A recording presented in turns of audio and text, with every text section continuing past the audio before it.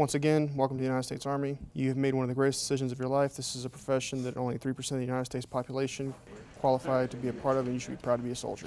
Kevin Marquez and Staff Sergeant Paul Pepper couldn't be any more different.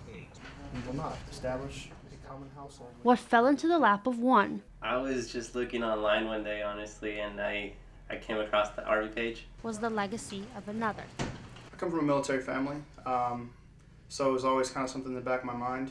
And Young men and women just like Kevin find themselves in recruiting offices every day. Yet the United States Army was the only branch of the military to fail to make its recruiting goal in 2018, falling short by approximately 6,500 recruits. It has become a battle of low test scores, failing physical fitness, and a lack of information.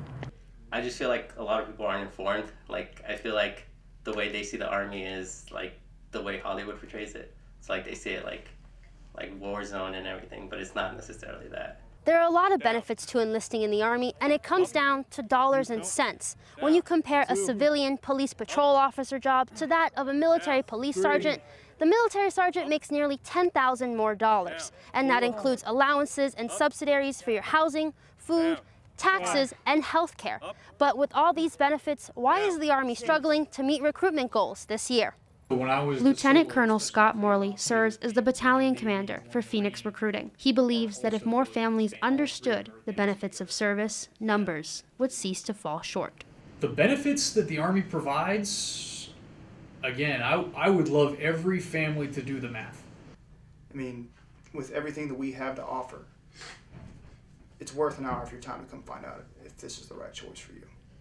And for Kevin, the Army is a step in the direction of his dreams, becoming a nurse.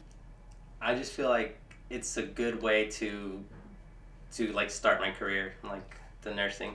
I feel like I'm gonna get training that's really good. You know, it's military training as well.